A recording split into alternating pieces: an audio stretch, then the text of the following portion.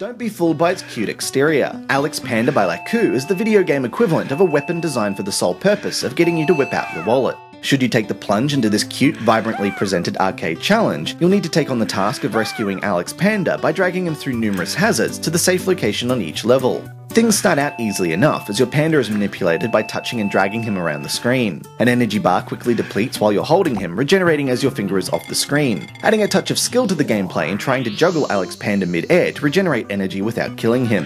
Sadly, this is made all the more difficult by a physics system that drags the panda via a rubber band-like effect, and quick maneuvers are punished swiftly as he careens into various deadly traps. Not satisfied that it's difficult enough? Try juggling Alex while avoiding touching anything while also dealing with a collision detection system that doesn't make any sense, as some objects and enemies require full contact while others merely sneeze in your direction to make you die. The frustration can be quickly compounded if you have a compulsion to finish the levels with its equivalent of 3 stars. However, levels can be completed by simply placing AlexPanda on the exit. This does have the unfortunate side effect of cutting the game short at 20 levels, but should you be willing to fork out even more cash, you can unlock additional levels. The mercenary way in which you're forced to pay even more to get the full amount of content, despite having already paid a premium for what is essentially only a demo covering the first area, leaves a distinctly bitter taste. It's an odd way to treat the customer when the gameplay is already questionable, making it a hard game to recommend to anyone without realizing its full cost before jumping in.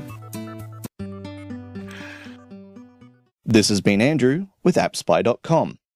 We review, you decide.